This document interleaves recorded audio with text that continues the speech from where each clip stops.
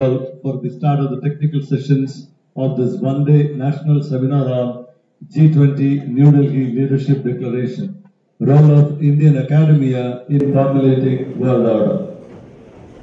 The first session is going to be on human-centric development and healthcare, where we're going to have a very eminent speaker.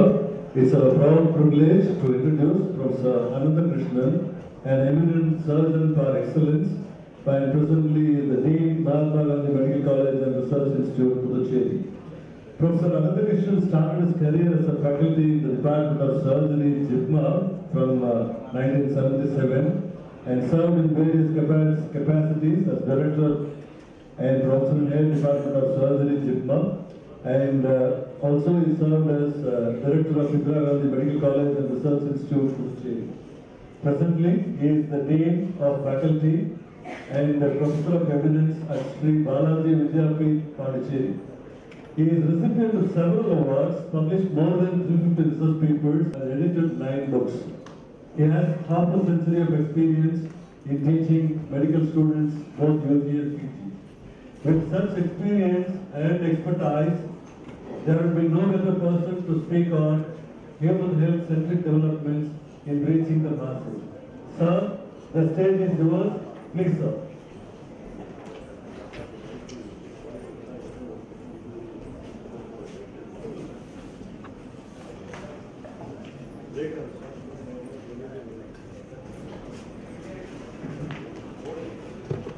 Good morning, and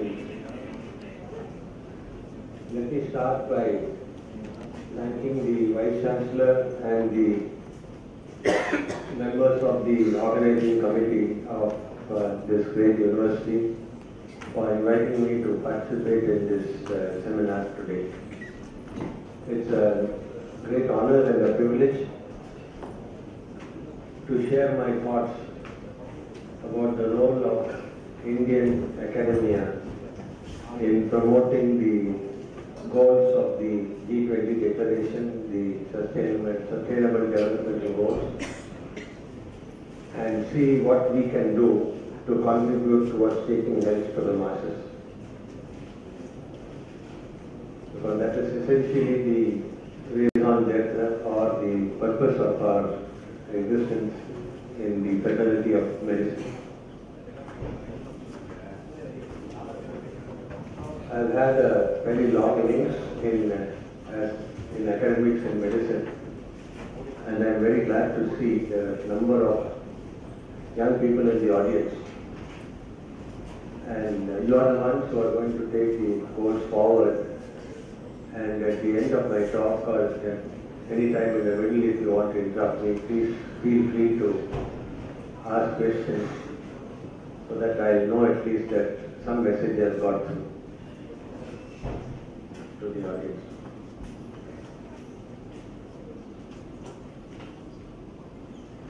As you know that the G20 meeting took place in New Delhi, and as a result of this, they brought out a number of declarations called the Sustainable Development Goals for the world to adopt towards improvement of the world order, as our Honorable Governor said just now. 3 of those are what concern us in the health profession. And I am going to focus only on those to see where we were, what we are doing, how well we are doing it, and what we need to do in future to see that we reach what was intended by the G20 declaration. The Sustainable Development Goal 3 says promotion of health and well-being. Not only health, mind you, the second word is equally important. Good health does not always translate into well-being. So it is health and well-being. Quality of education to provide doctors who can promote good health and well-being.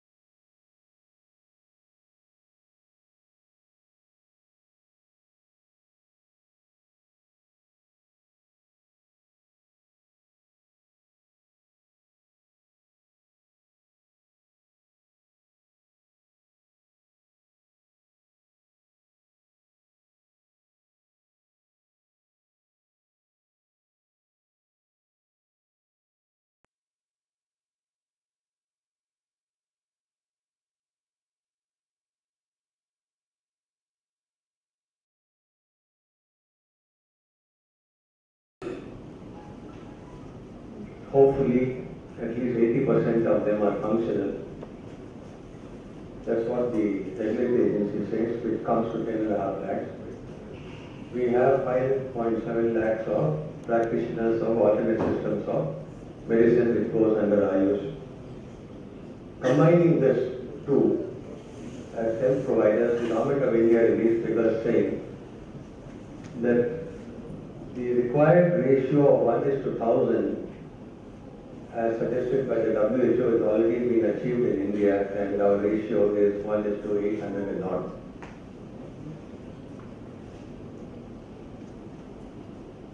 But if you take only the practitioners of modern medicine,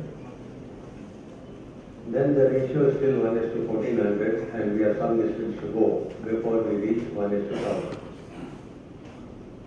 But when we talk about ratio, we must remember, ratio is one thing and spread is another.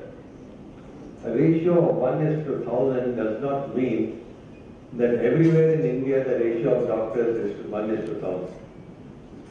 Means as a country as a whole it is 1:1,000. And we know that 70, 75, 80% of doctors are concentrated in Tier 1 and Tier 2 cities. And 70% of our population lives in the rural areas. So the ratio in cities may be well better than 1 in 1,000. The ratio in some of the villages will be near zero. So we must not attach too much importance only to ratio, but to distribution. And if distribution is to happen, there are three ways of doing this. One approach is the approach of the regulatory agency and the government is to start more and more medical colleges with more and more students, hoping that by overflow they will trickle down to the villages. Because the cities will not be able to stand that many doctors and provide sustenance. So that is the policy in starting more and more medical colleges. But we know it doesn't always happen like that, although should happen. More and more doctors means more and more doctors in cities, and very few of them go to villages for various reasons, and we know the reasons for that. So unless there is a method of ensuring equitable distribution for meeting the sustainable goals by having perhaps a period of compulsory work in villages before you come to the cities, increasing the number of seats alone will not achieve the target of equitable distribution or meeting the target of providing services to the people at their doorsteps. So that is one deficiency we have to face head on and see how we are going to tackle that. Not only how to create more doctors, but how to create more doctors who will be willing to go to villages and provide healthcare there. The second is, as per the national statistics, we have 0.53 per thousand beds. One bed for every 2,000 population, which works out for a population of 140 crores for about 7 lakh beds. If you take that as the available number of beds and you calculate the services required by the other healthcare professionals, the nurses and the allied healthcare workers, we have 35 lakh nurses. And I have given you below that the ratio recommended between beds in various units and nurses, starting from 1:2 in ICU, 1 for every 2 patients, and so on and so forth, 1:4. So working on the mean of that, you will see that there are enough nurses, because that works out to about 7 lakh beds for our population, and 7 lakhs average of 3 is 21 lakhs, we have 35 lakhs. So one will be inclined to say that we have reached the target for nurses. No, that's not correct, because what is the recommended bed strength for the population as per WHO norms? The best countries in the world are Germany and Japan, where it is 30 beds per 1,000 population. And the WHO recommendation is 2 to 3 not 0.5, 2 to 3. So if we need 2 to 3, 6 times what we have, then we need not 20 lakh nurses but 1.2 crores. So there is an enormous shortage not only of doctors but also of nurses. When statistics are put in such a way that these figures are not obvious to us, we start thinking that we have enough. But when we compare to the requirements, we do not have enough. So it's not enough if you start medical colleges alone. You need a lot more nursing colleges, because they are the people who provide service at the doorstep. Doctors always don't provide service at the doorstep. And when you come to allied healthcare workers, it's even worse, only 15 lakhs. If you go to any emergency situation in the US, recently my granddaughter fell down, fractured her forearm bone. She went to the hospital. She's seen only by a physician assistant. My son is a doctor, but he cannot get a consultation from another doctor. They have to go to a physician assistant who will take an X-ray, who will interpret the X-ray, who will immobilize the arm and tell the child to come after 2 weeks for an appointment with an orthopedic person. Every care at primary level is provided by physician assistants. So in our country, we have to do that.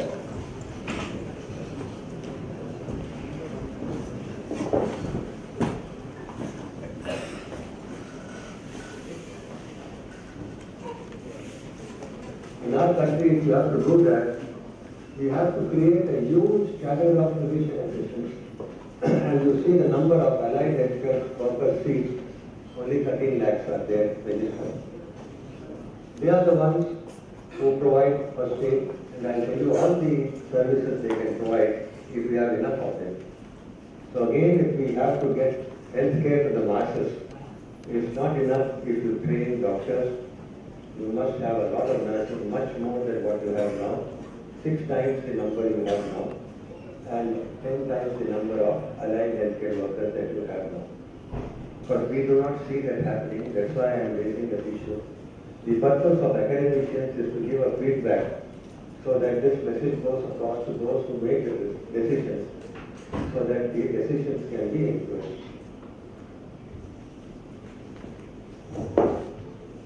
What has been happening in the last few years, particularly since the last 2019, I'm sure some in the audience of these must be doing medicine. And you know the changes which have happened in the curriculum in the last 4 years.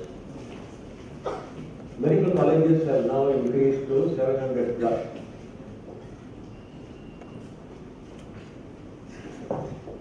But as I said, that does not by itself translate to enough doctors.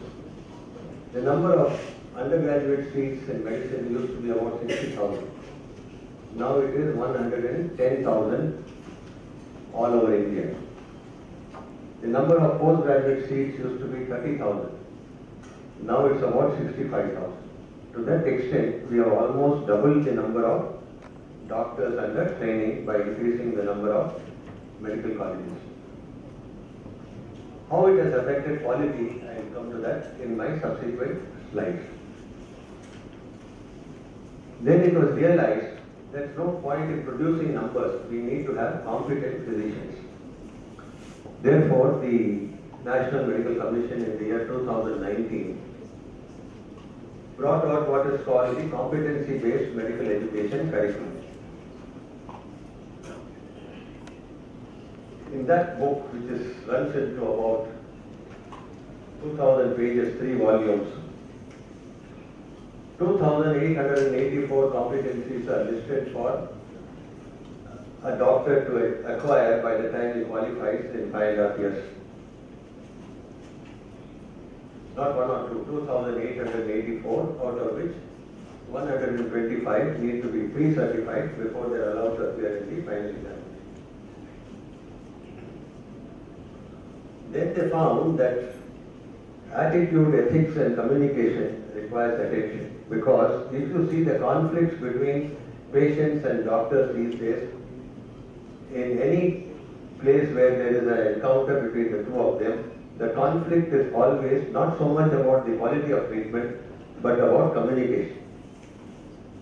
What they are being told or not told by the doctors, and that is the cause which causes a lot of irritation to patients and relatives. So the NMC said, and these are good for maintaining the sustainable growth. There should be a special module for training in attitude, ethics and communication. That's called the 8COM module. The next thing which should happen and which is happening is 99 out of 100 students who join medicine because they want to become practicing clinicians. They are not joining to become anatomists or physiologists or biochemists or pathologists. Unfortunate but true. Therefore, if you have a system where they go to the clinical scenario much after admission, that is not serving the purpose. You are demotivating them by keeping them in the labs and the basic sciences for a long period of time before they go to bedside. Therefore, the other thing which they said was early clinical exposure. From the day of admission, they must be taken to villages, meet the community, find out what is the community needs, how they are managing the health, and that is how they will get motivated. That's a good thing. That's what has happened. Then they have done, for the first time since independence, they have defined what is an Indian medical graduate, desirable Indian medical graduate. All this I am telling because this contributes to taking health to the masses. I'll tell you that, Indian medical graduate. And recently you saw the NEET examination, the cutoff was reduced to 0 because there are a number of seats which went unfilled, and therefore government felt that seats are getting wasted. And therefore you want all seats filled. But when you analyze the vacant seats, hardly 1% will be in government institutes or institutes where the fees is low. All of them would be taken up by those who hold higher ranks in need. So the only seats which remain vacant after several rounds of counselling are those where the fees are very high. So therefore, by lowering cutoff to 0 and filling those seats, you are not creating a cadre of physicians which will go to villages. Having spent 20, 30, 40 lakhs per year in education, they will not be motivated to go and work in the villages. So that is a conflicting thing which is happening in providing the manpower. We have to take care of these things. Otherwise, what will happen is another 10 years will go by and the goal will remain a goal and we will not achieve that. The Indian medical graduate is now given 5 attributes for the first time. He should be an efficient clinician. He should be a lifelong learner. I'll tell you an incident which shocked me when I came across that. He should be a good communicator with patients, relatives and other healthcare workers. He should be a professional with proper attitude and ethics. And he should be a leader and member of the healthcare team. And to do that, they have listed 35 sub-competencies which have to be taught and assessed before he can be certified to be an Indian medical graduate of required quality. Now coming to lifelong learner, that is where the issue lies. Do we teach them to be lifelong learners? And you may well ask, why do we have to teach them? Is it not enough what they learn in those 5.5 years? I read a paper recently by an author called Denison. He is a social scientist. He said, in 1950, the doubling time of medical knowledge was 30 years. That is, if you pass your MBBS in 1950, you can join service, retire from service before the knowledge has changed. It will change only after 30 years. In 1980, it became 7 years. So as soon as you pass your internship, the knowledge has changed. You have to practically relearn. In 2010, another 30 years later, it came to 3.5 years. That is halfway through your medicine course, your already knowledge has changed.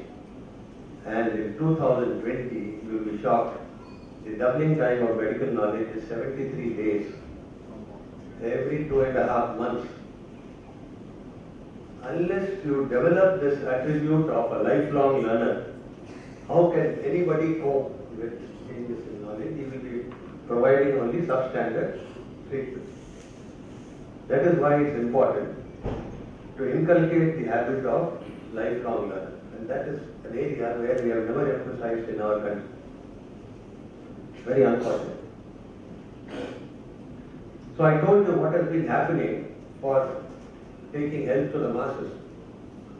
Let us see what are the issues with some of those things so that we can now address and give a feedback, because this seminar discusses the role of the academia.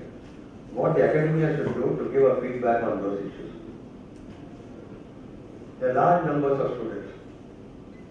When I joined, I was in Holiday Institute, only 50 undergraduates. Then I came to JIPMER.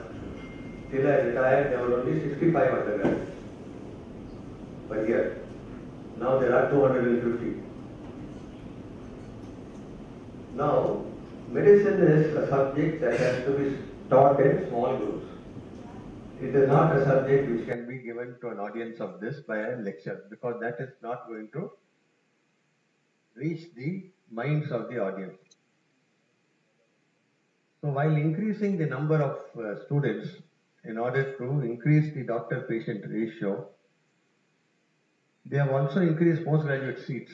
But if any one of you are in medicine, you know, the greatest demand for post-graduation after they're doing MBBS is in clinical medicine and clinical subjects. Nobody wants to do anatomy, physiology, biochemistry, pathology, pharmacology.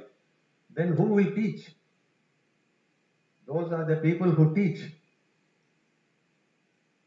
Therefore, if you go on creating more and more clinicians by increasing postgraduate seats, then there are no teachers. And even where there are seats, for the last 5 years, 0 seats have been filled in many of these departments. All the seats are vacant because they are not taken by students. Even in national institutes, in JIPMER for instance, anatomy, there is not a single postgraduate for 5 years. Who will teach anatomy in full? And the National Medical Council has now said non-medical teachers of anatomy, physiology are no longer permitted to be faculty. So you don't permit non-medical faculty and their medical seats are not filled. What purpose would increasing the seats serve? How will you make the Indian medical graduate who has got competence? You understand the issues. That is where academy has to give feedback.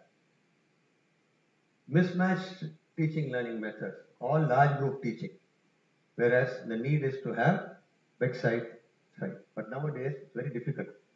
Patients know their responsibilities, they also know their rights. Nobody is willing to be examined by a student. I have been in medical academia now.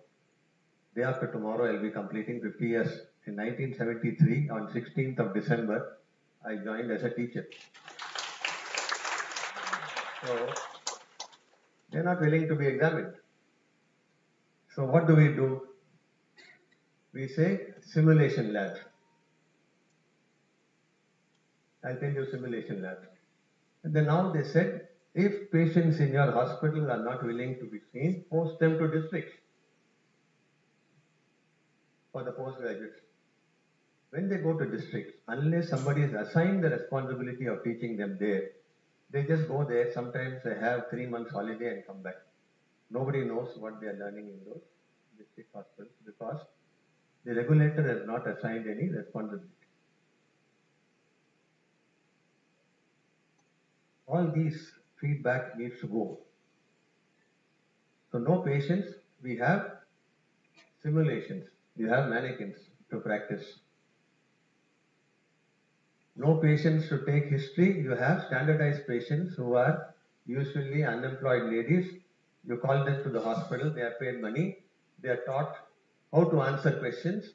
This question will be asked, this answer you have to give, and the students are made to do that, and then you give them marks for doing that on simulated patients, including the final examination.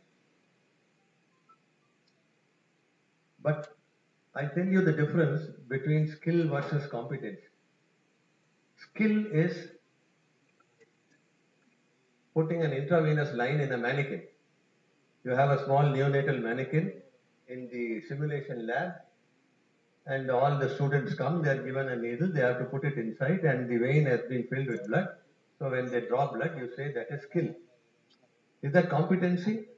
Competency is putting a needle in a baby who is crying, who is shouting, who is thrashing its limbs.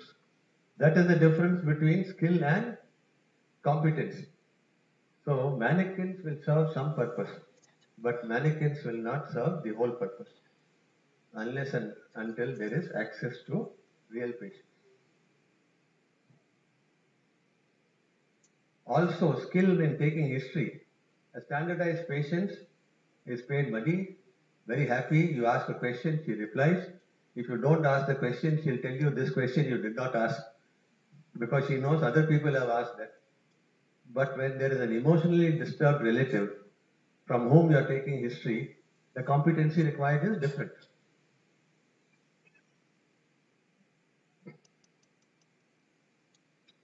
This is what is happening in the teaching environment. So we have to give a feedback to say that this has to change. Otherwise, increasing colleges and increasing seats will not serve the purpose of meeting good health and well-being. Now you go to the patients and ask, what decides whether your healthcare is good? They'll say only three things. Access. Either it's available to me at my doorstep or close to me, or there is a transport available to take me to the healthcare center. If they are not there, then it is of no use to him. Who will go to the bedside? Who will go to the house? Not the doctors, only the physician assistants. But we are not focusing on training more of them. They are the ones who will take healthcare to the last mile. The next thing the patient says, affordability. Now, affordability, you know, varies widely. It's not the same everywhere. We don't have a universal health scheme. We have some insurance schemes. Some people are eligible, some people are not eligible. Those who are eligible are covered, those who are not eligible are not covered. There are lots of clauses to be fulfilled before you become eligible. And there is no system of universal health insurance like they have in UK, where everybody gets the same care. So affordability determines what type of care you get. And the third is acceptability. Acceptability means quality of care should be good. That means the outcome of these medical colleges should be good, capable and competent. I told you the difficulty is in ensuring that because of increasing seats, reduced number of teachers, dependence on simulations and so on and so forth. That's why 9 out of 10 people who pass MBBS want to do post-graduation because they feel inadequate. 9 out of 10 people who pass post-graduation want to do super specialization because they feel inadequate. 9 out of 10 who do super specialization want to go and do fellowships because fellowships is what will get them jobs in niche areas. So, numbers don't become equal to healthcare. That is the message I want to give. We have to do something to translate numbers into quality healthcare. These are all the jobs which I myself witnessed physician assistants do in other countries. They are able to dress, they are able to evaluate wounds, they are able to give injections, including IV injections. They are able to take history, record it. They can do basic examination, come to a diagnosis, ask the doctor on the telephone, get advice if required. They can send the investigations, collect the reports, pass on the investigation, and they can always give first aid, transport and all that. The most important thing is accessible at the door of your house or to the first point of contact with the healthcare system, which we can never ensure for doctors. So if we have to ensure that we reach the target of health for the masses, the unreached and the underserved, it has to go through an alternate path, not through the conventional path that we are following now. Otherwise, it will never reach. Also, one of the attributes of the Indian medical graduate, member of a team, because healthcare is a team job, it's not an individual job. But we never have any opportunity in the whole curriculum where all the healthcare professionals are taught in one classroom to show team responsibility. The nurses are taught separately, the allied health workers are taught separately, the physicians are taught separately. But when a disaster happens, they all have to work together. When COVID happened, they all have to work together. When a roadside accident, mass casualties, they all have to work together. So we must at least give a feedback to those who make decisions that interdisciplinary teaching is mandatory in medicine. It happens in all countries, not happening here. These situations I mentioned, accidents, disasters, national programs, implementation, health education, outreach in the community, all require teamwork. And unless they learn teamwork in the learning phase, they'll never work as a team. The doctor thinks he's boss and his only job is to give orders. The nurse thinks she's boss of the allied health assistant. That will never work for taking pass. I am focusing only on one issue because that was the topic given to me. Not just providing healthcare workers, but to take healthcare to the masses. And two words which Governor Ravi added today, the unreached and the underserved.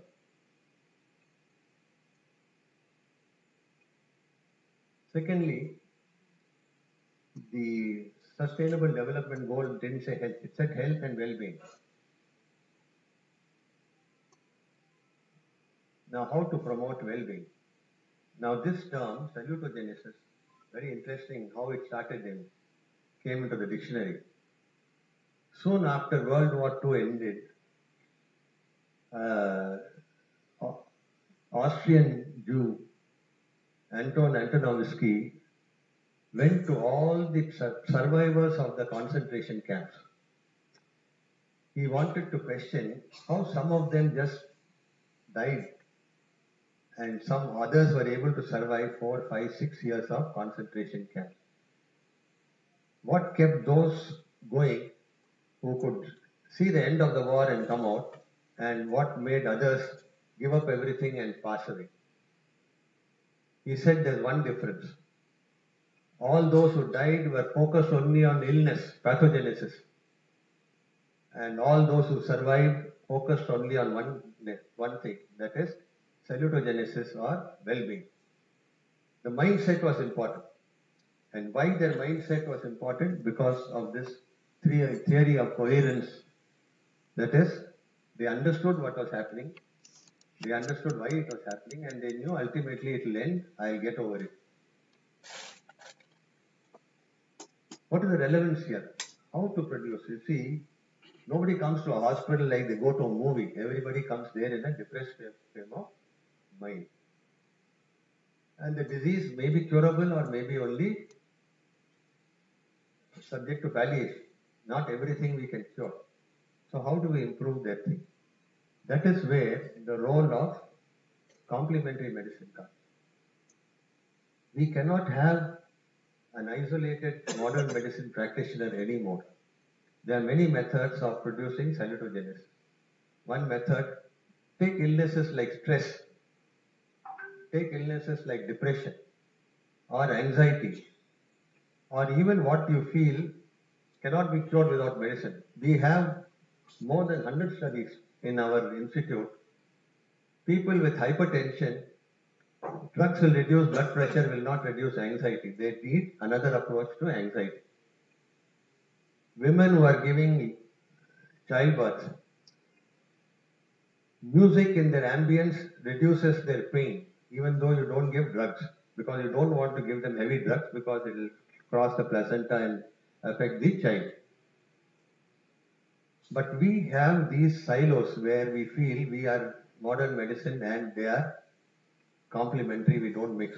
In our institute, we have an institute of salutogenesis. More than 100 studies have shown evidence, scientific evidence to show how complementary medicine helps. Just music while you are drawing blood or giving an injection in the immunization thing prevents children from crying. That's all you are doing. Otherwise, one child crying, 20 of them will start crying while they are waiting for that turn to get immunized. If any of you visit our institute sometime, I'll be very happy to show you the Institute of Salutogenesis and Complementary Medicine. We have some publications. I'll leave it with the Vice Chancellor, and I'll request you, sir, to please go through and pass it on to those who are interested. One thing we don't teach in our curriculum, which is probably the most important, I told you already, lifelong learner. The other thing is not only transmission of knowledge, it is creation of new knowledge, research. Research is what is going to drive the modern physician to keep updated. Whereas research forms 0% of MBBS curriculum. Training in research. Every other country it's mandatory for undergraduate, except in India. We don't teach undergraduates about, the governor mentioned, 33% increase in patent filing. We don't teach undergraduates about intellectual property rights. How simple innovations can take, and show you some examples of that, how it can take it to the masses. You see this chart, it's very chart which will make us feel ashamed. In 1991, if you take all the medical research output in the world, as published in journals, USA was contributing 23%, China 0.33%, and India was contributing 0.23% of world output. 2018, which is the last year for which figures are available, from 0.23 we have increased to 2.16% of the world. We are now, today the governor said, we are the largest population in the world, 145 crores. We are producing only 2.16% of research because there is no focus on research for the undergraduates. How will you promote lifelong learning? China has, from 0.33 they have become 8.8%. And the USA has come down from 23 to 17%. It's time that we recognize this and not only transfer knowledge or interpret knowledge, but also create knowledge by doing research. That should become a habit for all undergraduates. Recently, I wrote a paper on the changing roles of a medical teacher. There are only 6 roles in the past, which are there on the left side. It is written in a famous article by a person called Ronald Harden. Information provider. We don't need to provide information. If you ask students from where you get information, all of them will say Google. Google is the information provider. Teachers are not information providers. Teachers are interpreters of information. Whatever Google tells, even patients, when they come to you, they've already Googled and got all the data. They only have to explain what Google has told them. Role model I don't know whether any teacher is a role model anymore or whether students want any role modeling from their teachers. Mentor and facilitator, you can try, but it takes two to mentor. Assessor, yes, examiner, curriculum planner and resource developer by writing books and all that. But see the new one, clarifier of information, skill developer, because skill is what gets you employment. And then a lot of people with learning problems. That's why so many suicides in institutes of national importance every year, because they cannot cope. They are there because they have been put there, not out of their own choice. And when they cannot cope, they just suddenly one day do the worst thing possible. So the teacher has to be a diagnostician of psychological problem, and having identified, refer them to counselors so that they don't end up doing something harmful to themselves. Career counselor, innovators, researchers and creators of knowledge, team builder and motivator and promoter of lifelong habits. So the whole emphasis on education has to change if we have to take healthcare to the masses. Otherwise, whatever you do in terms of numbers will not work. This, our ancients had already said, and I was surprised to find this. They had already classified teachers into 6 types with 6 different words.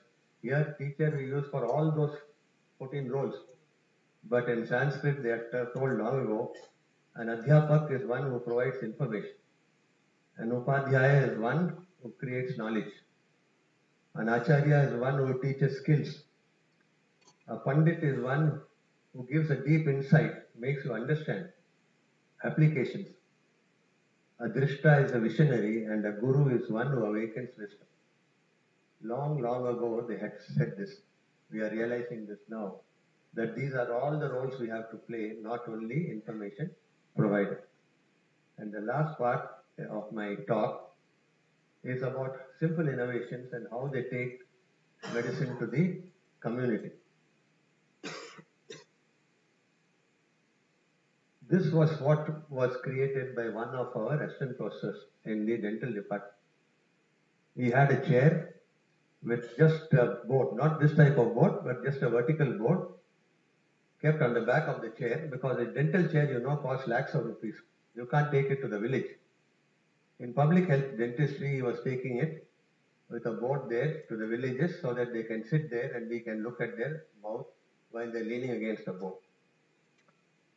So we suggested 2 modifications. One, I said, have a slider at the back so that you can make the board taller or shorter, or tall or short patients, and have an extension mechanism so that the top can be bent backwards so that you can see the upper teeth also. This has been patented, and this chair is now taken abroad. And this goes in our public health dentistry van every week to all the neighboring villages where healthcare is provided. Only a headlamp and this chair provides healthcare at the doorstep to all the rural community surrounding us. That is how you take healthcare to the masses. Simple innovations like this. See this, the row of chairs available, you just put it there, the people come there, have their cavities filled and go. Which they can't do. They go to a hospital, they have to wait for 3 days, they'll get an appointment. On that day, the doctor may be available, may not be available, then they'll have a second appointment and then they'll go away. Disasters. This is a kit developed by a student. By a student who was motivated to contribute. It just looks like a carry-on luggage with a handle. And when you open it, it has got racks for all the medicines. It has place at the back for the dressings. The handle can be pulled out and used as a drip stand, and you can give an IV line transfusion in the village to a person who requires. They don't have to come. This has also been patented. Made by a student, not made by anybody else, because they are exposed and motivated to do this. Burns, those of you who are in the surgical field will know, to treat a burns is very difficult because lot of factors depend. The surface which is burnt, the depth of the burns, the age of the patient, and so on and so forth. A simple app where you just shade the part of the body burnt. You use one color for superficial burns, another color for deep burns, and immediately the formula will give you what fluid you give, how much you give in the next 8 hours, how much you give in the next 16 hours, and how much you give in the next 24 hours, all in the app made by us in the Balaji Vidyapith, by the students.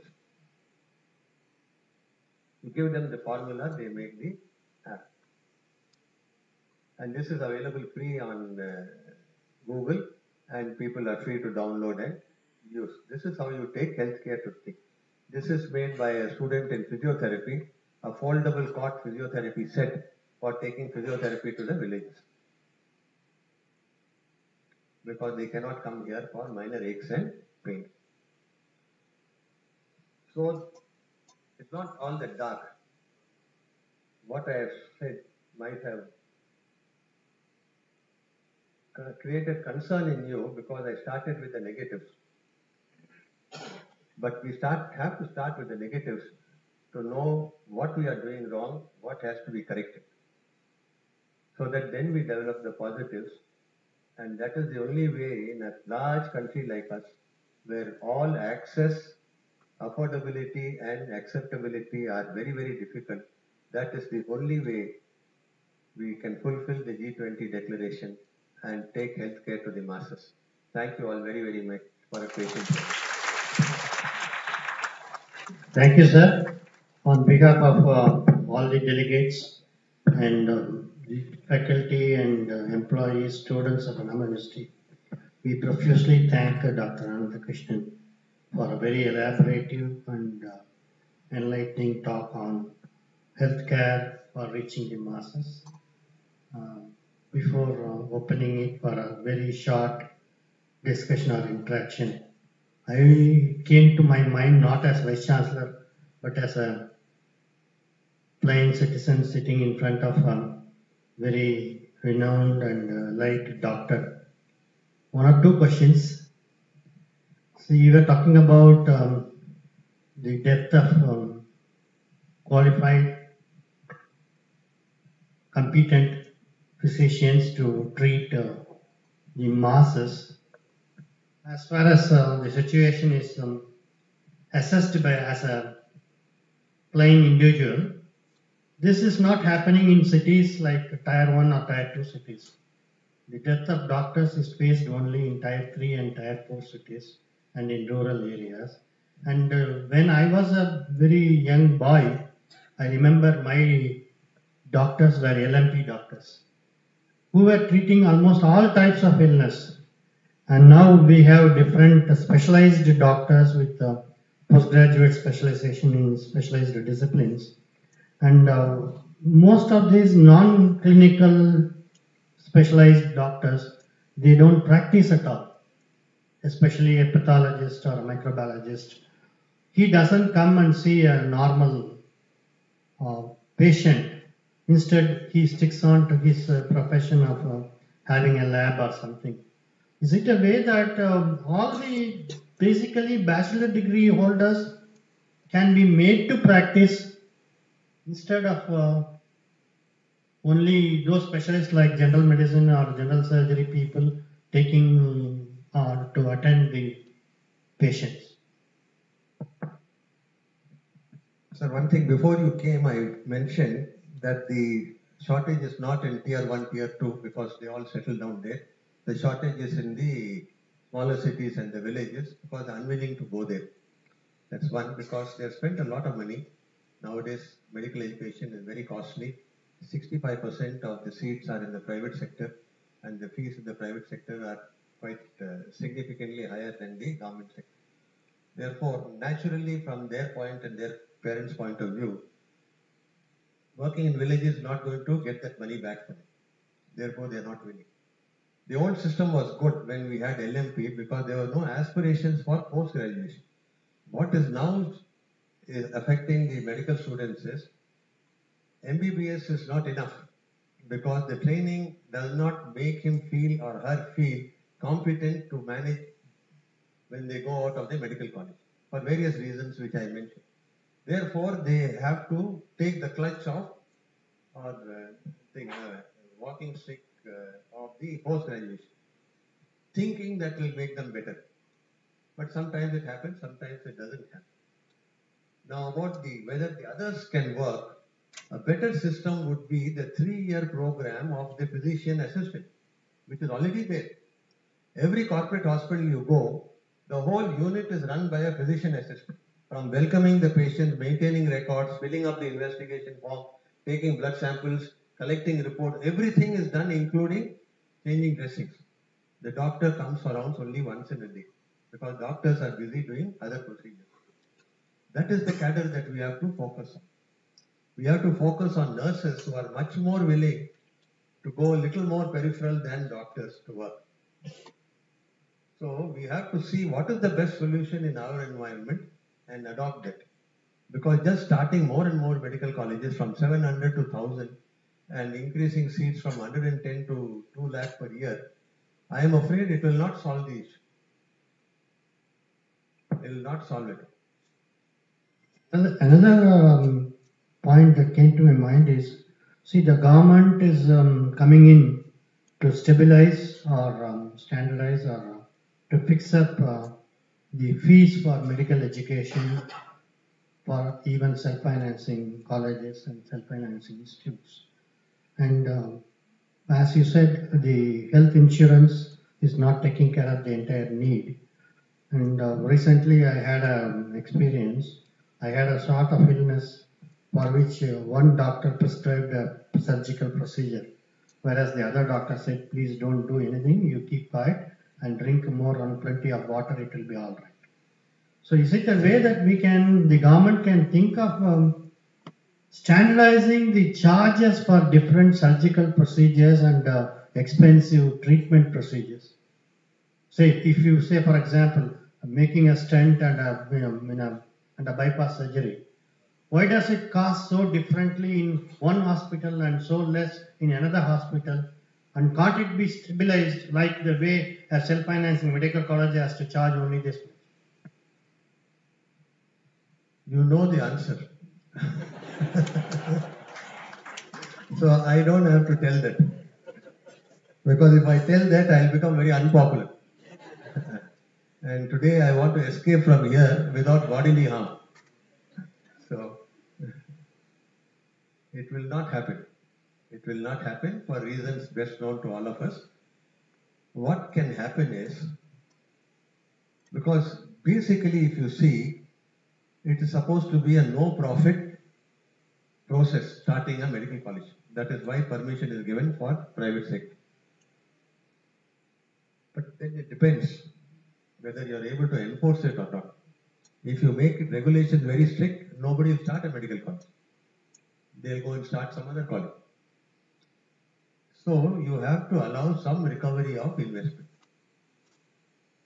so that there is an incentive to start more and more medical colleges, because government doesn't have the money. They can convert, they have said they want to convert every district hospital into a medical college.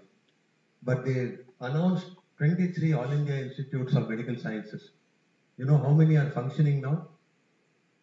Only about 10. The other 13, the land has not been acquired. Even in Madurai, the construction has not started. In Bhopal, one batch passed out in All India Institute Bhopal without a hospital. So, policy is one thing, practice is another. Better way of affecting education is to say 50% of the patient should be at least treated free of cost or at nominal cost. That will increase the clinical material, access to clinical material to students, and patients will not refuse because they know they are being treated free, and competence will increase. But if you say that fees have to be regulated, I don't know whether it's ever going to work, because we have been hearing this for a long time and it does not work. And rare specialties, it's really very, very costly. You know the fees for doing radiology, for instance. It is over 1 crore. per year. So then how do you expect the doctor not to do unnecessary procedures after qualifying? He has to recover that 1 crore. Very sad, but true. That's what happens. Any other interaction from the audience? I would like from the younger people, because I don't know. Yes, please. Thank you. I'm not young, I'm 45 years old. Anyway, In my mind, everybody is young. that's true. Except Okay, I'm Balakrishnan from Department of History. Yeah. Though my question is, your major point of view is about reaching the people unreached. That means to give education, help the masses through the field of medicine. It's actually a sustainable development goal. Actually, in foreign countries, some historians of medicine also go and help to create awareness among the researchers or non-medical students to gain more knowledge about the health practices and medicine, so that they also help the larger number of masses through their awareness program or any kind of research. I think so, because I like the Facebook page meant for history of medicine from New York or something. Basically, I'm a historian, but I would like to do history of psychiatry, because history of medicine, science, and technology. I actually I visited Zitmer as well as a patient, but I learned through the process how to learn about psychiatry and all. My point is that if we want to reach the masses, we can't blame the less number of students who are spending more money and have to spend every time to just to serve the society, but they can't get back the money. Everyone is not super rich here in our country, and we have very less number of doctors, but more number of patients. For psychiatry, we have 1% of our country population suffering by psychiatric disorder. And we have to see this is social medicine as a part of in epidemiology or some social, what is called a Master of Social Work course. Is Could you please make it short, Yes. the question, so that Yeah. time management can be done better? Yes. Okay. So my point is, there should be some historians from social science who should be encouraged to teach history of medicine, history of something like that. I actually learned by my own interest as I was working in the library. I know what is meant by anatomy, the structure of the body parts, and the physiology is the function of the body parts. This is called, we have many things like that. So if many students from social science take health related issue in their curriculum, in their research, if they have interdisciplinary or multidisciplinary approach, this can be helpful. They should be acquainted with all the latest vocabulary from other subjects. We should not drive a horse within a small part. We have to go beyond that. Then only we can have a kind of larger understanding about the society. That's what my point is, sir. Thank you so much for it. Good point, sir. I agree with what you said. But there are a lot of operative issues. Maybe if we meet at lunchtime, we'll discuss. It's not so easy. Easily said, but not very easy. Anyway, I'd like to ask you one question, since you asked me one. How was your experience at Jipman? Because I was there for 30 years. So I want to hear your experience. Sorry, sir? How was your experience at Jipman? Jipmer. Actually, I was studying in JNU, New Delhi, and I had some family problems. So because of that psychiatric, it's kind of schizophrenia sort of, but it's not that much proper. I have my personal problem. Because of that, I went. I used to attend the counseling regularly. Was it pleasant? Are you happy or not happy? I gave up getting the... Not about the disease. Yeah. The ambience and the service. It was fine. It was fine. Because it is possible to give good health care at no cost, because all the money is spent by central government there, even in our country, if you have the motivation to do so. We used to pride ourselves on giving very good quality care at no cost to the patient. but then you cannot do more than what you 5,000 people come in a day, very difficult to manage. If it becomes 10,000, the system will collapse. So there has to be more institutes like that. One cannot do. True, sir. Thank you. Sir, you have time for one or two more? One. Yeah. Very quickly, The last one. maybe the last question. I'm John Jacob from the Department of Philosophy. My question is, why is the government insisting on making the medicine from the state list to the union list? Do you think centralization will help in providing quality health and well-being, which was what aimed at in this conference? Why is the government insisting on making it medicine to move from the state list to the central list? Can it help in providing the quality health and well-being as was envisaged? Firstly, I am not aware of any movement by government to shift it from the state to the center. No. Only some aspects are with the center. Education is not with the center. Health education is both in the state and in the central institute. So that movement is not happening. Whether it will make it better or not, I do not know. One thing about central government institutes is, which you may or may not agree, practice is not permitted. So the staff there are 24 hours available in the hospital and available for teaching and available for patient care. Whereas in state government institutes, practice is permitted, and therefore after 2 or 3 o'clock in the afternoon, it's very difficult to find anybody. So, in the related question, sir. So it's with the service conditions, nothing to do with the whether central or state. So, the related question. So, what is the role of the private institutions, enterprises in providing such a quality health and well-being? So, the government envisaging without the private partnership, you cannot necessarily enforce it. You cannot bring it into reality. Sir, you can better discuss in the lunch, please. Okay, sir. Thank you, sir. Thank you, sir. Thank you. We invite Professor Thiruvaluvan, our former Dean of Indian Languages and presently Vice Chancellor of Tamil University, for his enlightening topic on linguistics, a tool for human bondage, Tamil classical.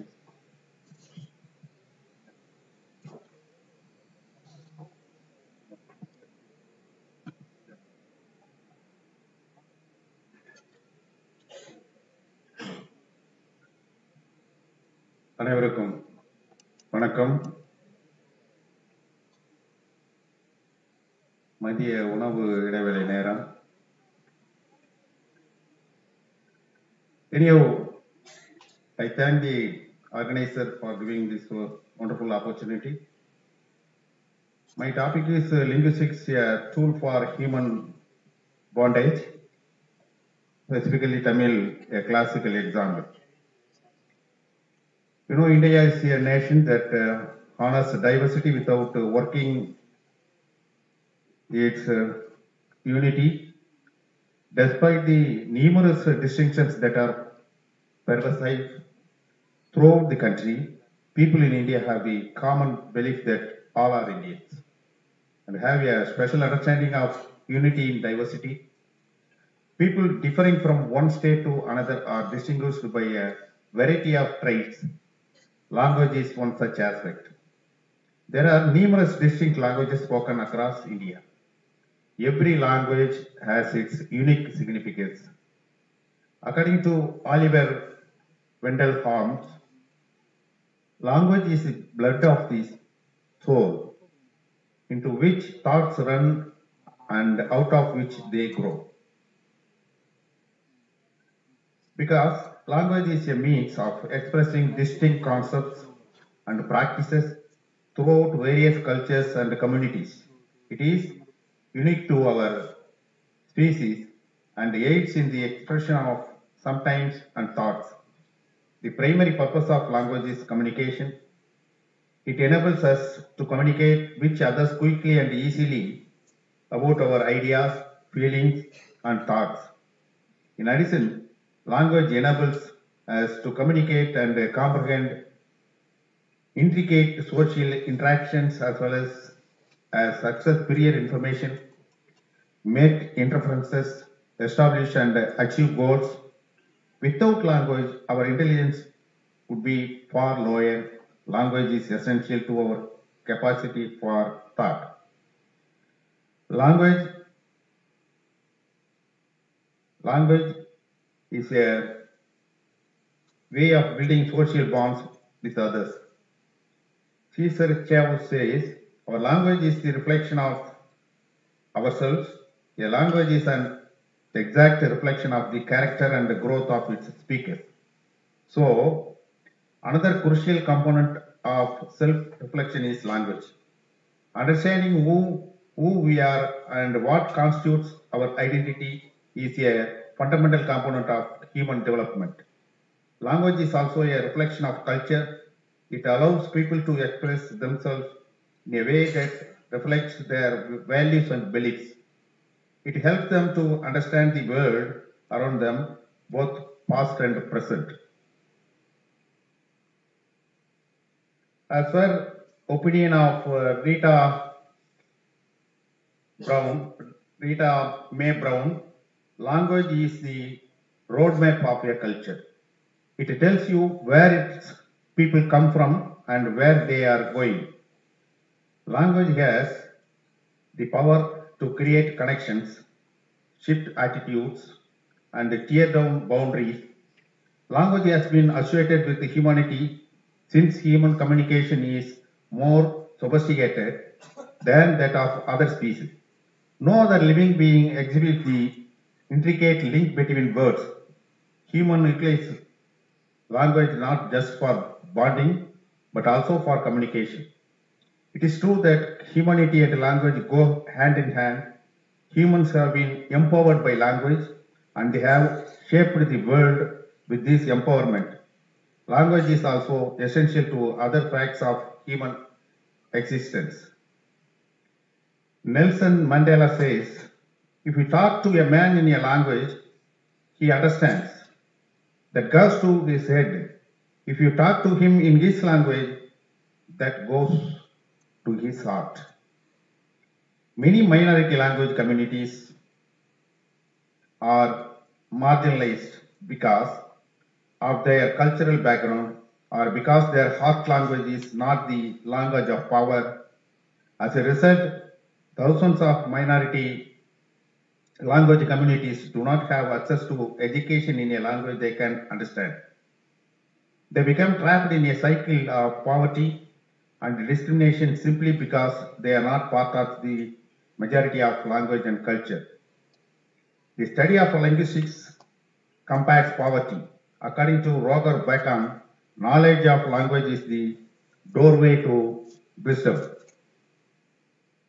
The process by which two or more people establish a deep interpersonal relationship is known as human bonding. Although it most frequently occurs between friends or family, it may also occur between groups, including sports teams, and anytime individuals gather together. Bonding is not the same as simply like bonding is a reciprocal, dynamic process. It is the process of fostering interpersonal relationships. Language is perhaps the deepest bond that humans share outside of blood. Tamil is one of the longest surviving classical language in the world, as you know. Tamil language is the treasure trove of knowledge, wisdom and culture.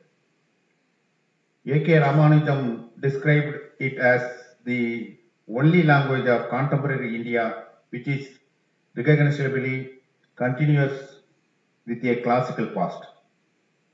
The variety and quality of classical Tamil literature has led to it being described as one of the great classical traditions and literatures of the world.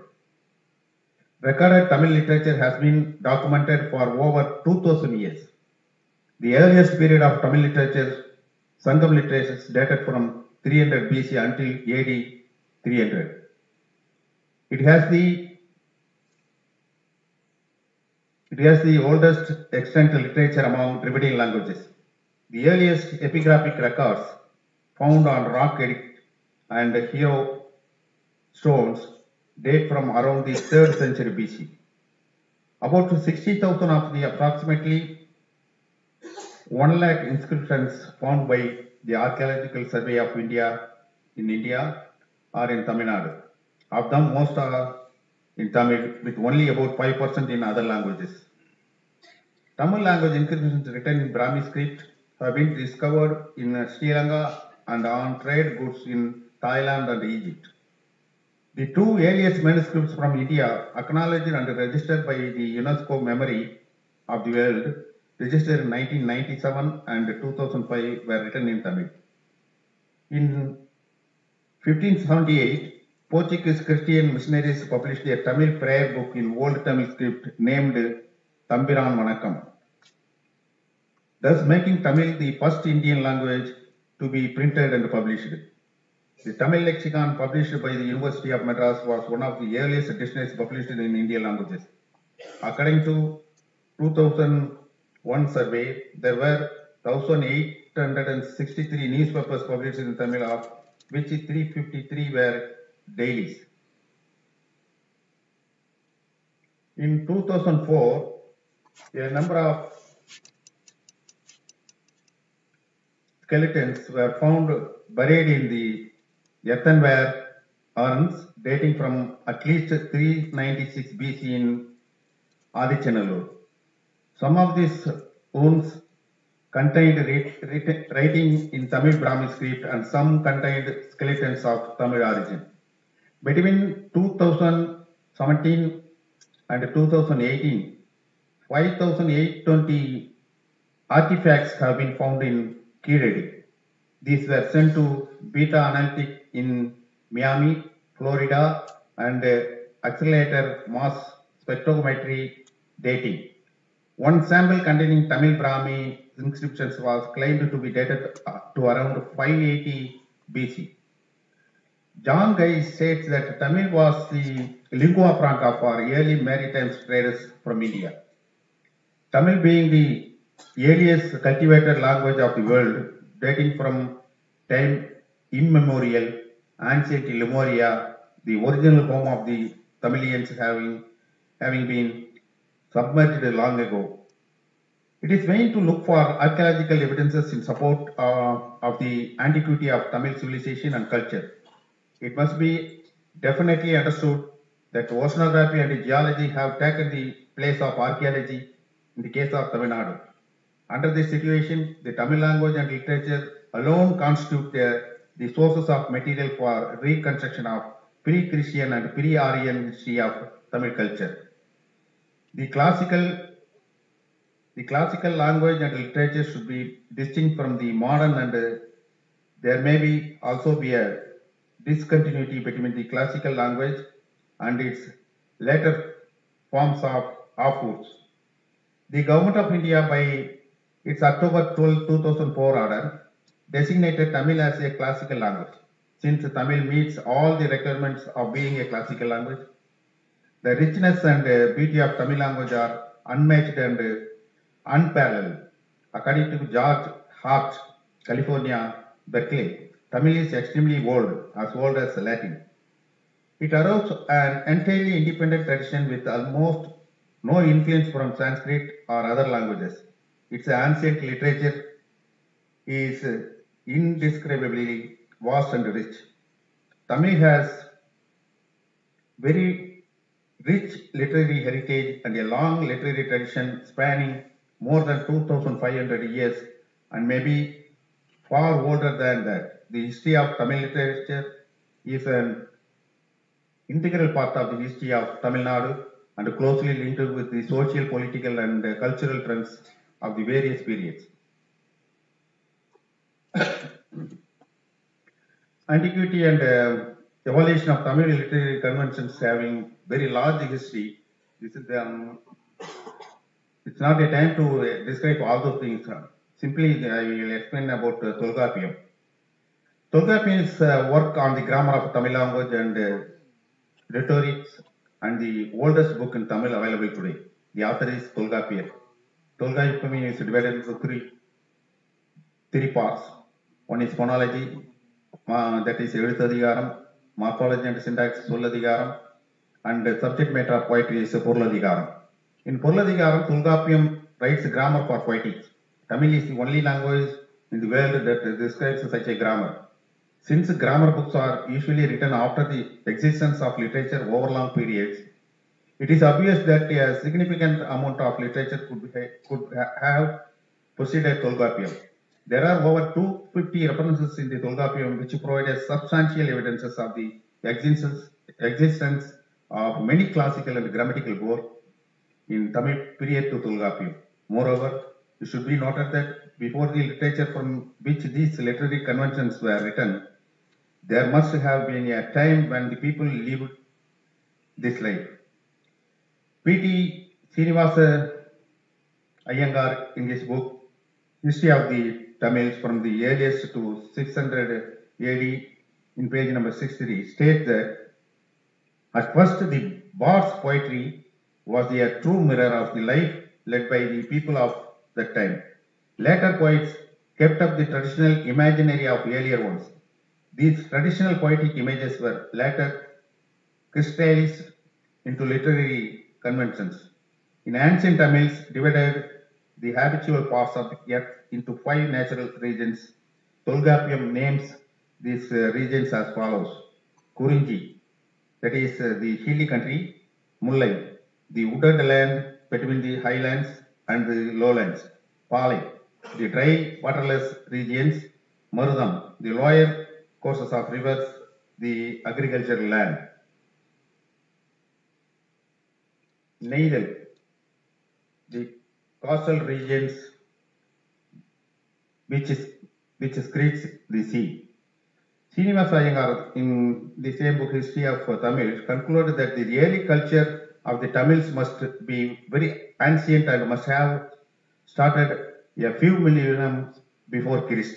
This makes the Tamil language and culture extremely old. According to George Hart, Tamil constitutes the only literary tradition indigenous to India that is not derived from Sanskrit. Indeed, its literature arose before the influence of Sanskrit in the south becomes strong, and so is qualitatively different from anything we have in Sanskrit in other Indian languages. Tamil has its own poetic theory, its own grammatical tradition, its own aesthetics, and a large body of literature that is quite unique. About 88%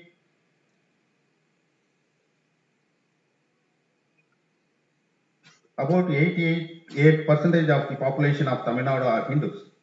Christians and Muslims account for 6% and 5.5% respectively. The majority of Muslims in Tamil Nadu speak Tamil, which is less than 50% of them reporting Urdu as their mother tongue. Tamil Jain number only a few thousand now. Atheist, rationalist, and humanist philosophies are also adhered by sizable minorities as a result of Tamil cultural revivalism in the 20th century and its antipathy to what it saw as a Brahmanical Hinduism. Tamil Jains constitute around 0.13% of the population of Tamil Nadu. Many of the rich Tamil literature works were written by Jains. According to George Hart, the legend of the Tamil Sangams or literary assemblies was based on the Jain Sangam at Madurai. The temper and tone of the Tamil language soothe and uplift the soul. The Tamil language is a testament to the resilience and creativity of the Tamil people. The Tamil language is a living legacy that connects the Tamil people to other roots. The melodies and rhythms of Tamil language resonate with this soul. Tamil is a language of poetry that captures the essence of life. Tamil language is a testament of the power of linguistic diversity. Tamil language is a vibrant and a dynamic language that has survived the test of time. The Tamil language has the power to connect people, communities, and cultures. Tamil is a symphony of sounds that dance on the tongue. Tamil is the voice of a 1,000-year-old civilization. The influence of Tamil extends beyond borders, as it's also spoken by the Tamil diaspora residing in numerous countries worldwide. Recognized as one of the 22 scheduled languages in Constitution of India, Tamil holds a distinction of being the first classical language of India. Tamil has contributed words to various languages, showcasing its influence beyond its own boundaries. In English, several words have their origins in Tamil. Some instances include derived from kuruthu, meaning rolled up, mango organizing from mangai. These examples demonstrate the influence of Tamil words in English language. Understanding the fundamentals of learning Tamil is crucial if one hopes to establish a strong connection with the diverse Tamil population that lives all over the world. Engaging in local language talk usually strengthens the relationship between people. Knowing Tamil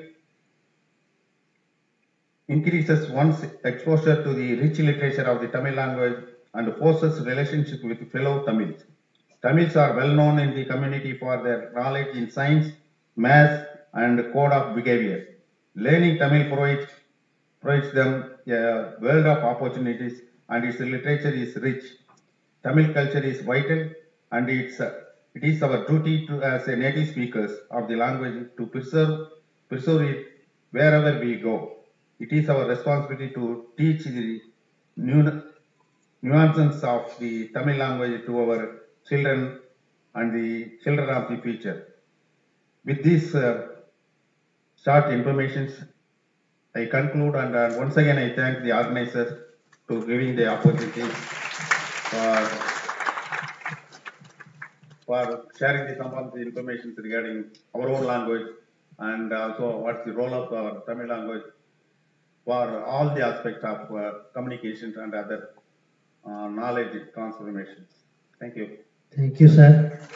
I thank again on behalf of all of the delegates and the university staff, Professor Thiruvaluvan, Vice Chancellor of Kanju Tamil University, for a nice elaborating lecture. Again, just to open up the discussion,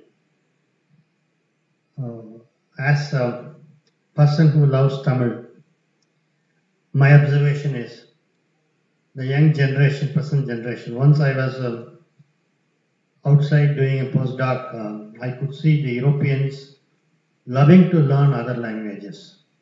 An Englishman was very much eager to learn German or French. A French guy was eager to learn Spanish. And I was a candidate for FAO officer position when it was possible for me to make up to the end. And finally they said the candidate should be knowing one more European language other than English. Since I was not aware of French or German, I couldn't get into that position. So there is a passion among the Europeans and other nationals to learn other language. But now with the young generation of India, neither they are very much well versed and strong in their own native language. For example, நம்ம யங்ஸ்டர்ஸ்க்கு நிறைய பேருக்கு தமிழ் சொல்ல கூட வராது. But at the same time, they also are reluctant to learn other languages. What is the cause behind this attitude?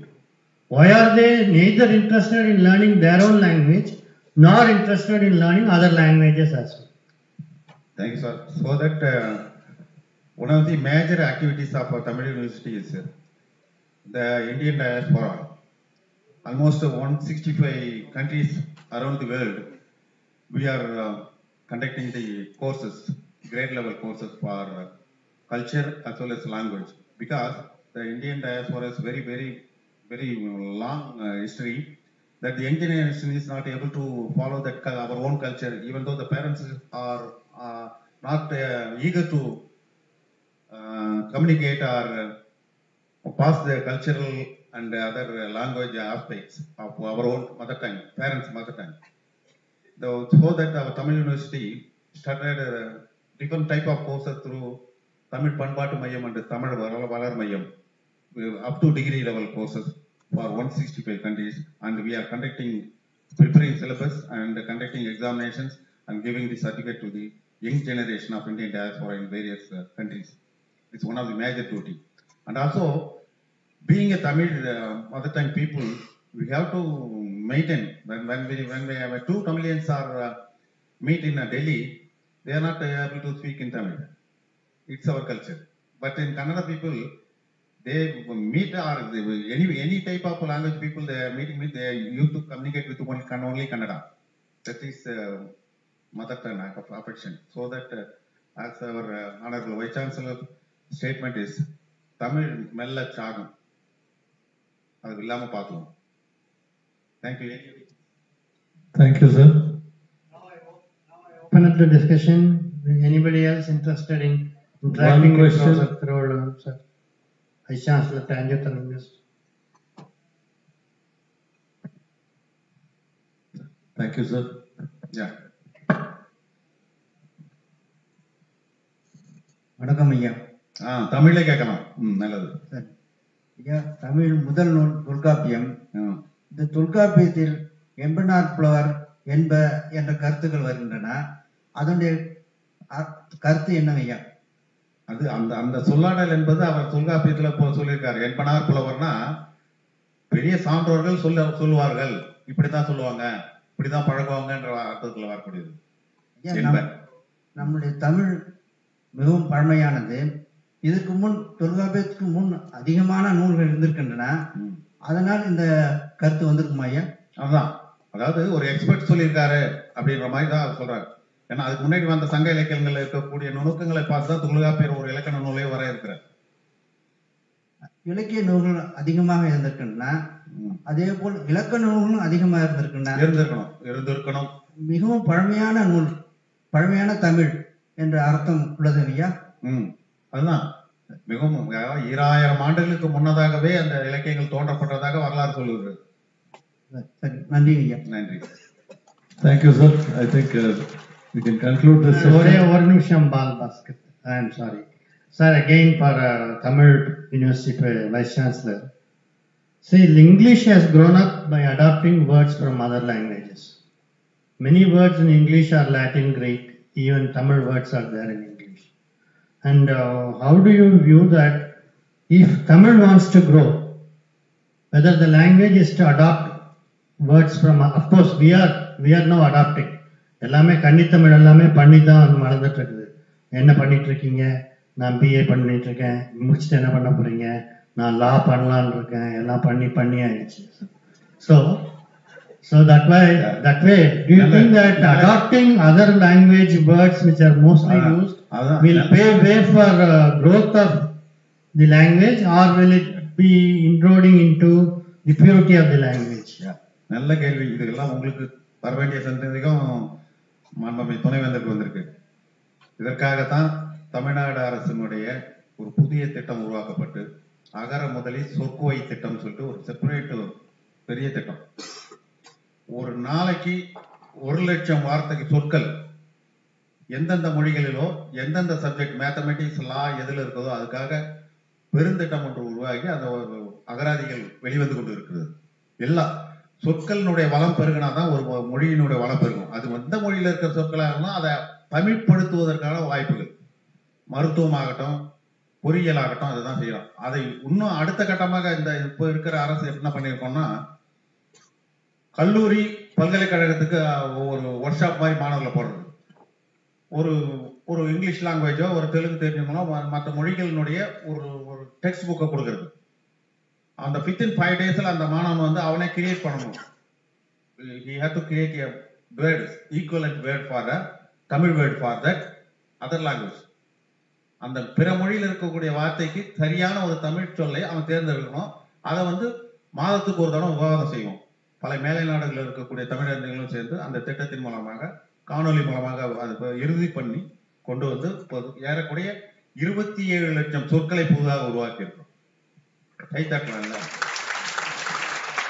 அதனால்தான் தமிழ் மொழிக்கு வந்து இன்னும் பலம் சேர்க்கின்ற வகையில் தான். அதனால்தான் நம்ம தமிழக முதலமைச்சர் சொல்லியிருக்க மாதிரி தமிழ் வழியில் கல்வி வகையில கூட மாணவர்களுக்கு அப்போ புரோட்டான் போடுறது இல்லை, புரதம் என்பதை தூய தமிழில் கொண்டு வந்து கொடுத்து அந்த மாதிரி தொழிற்கல்வி ஆகட்டும் மருத்துவக் கல்வியை தமிழில் கொண்டு வருவதற்கான முயற்சிகள் கிட்டத்தட்ட நெருங்கும் தருவாயில் இருக்கிறது. தமிழ் பல்கலைக்கழகம் பெருந்துணை புரிந்திருக்கிறது. அதனால தமிழ் கல்வி, அதாவது தாய்மொழி கல்வி ஒன்றுதான் சிறந்தது என்பதற்கு இது ஒரு நல்ல முயற்சியாக நாங்கள் நினைக்கிறோம்.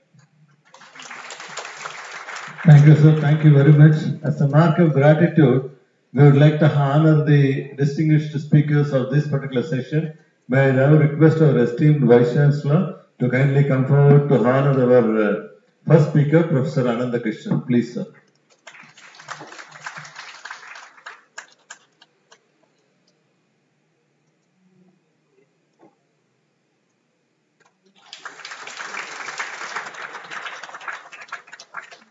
Now, our esteemed Vice Chancellor honors Professor Vaitharuvaluvan, Vice Chancellor of Tamil University.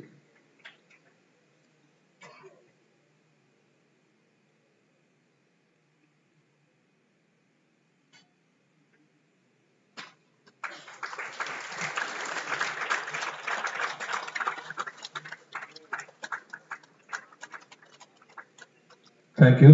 Thank you very much, sir. And we'll now break for lunch. After the lunch, our third session will start exactly by 2 p.m. And I request all the registered participants to remain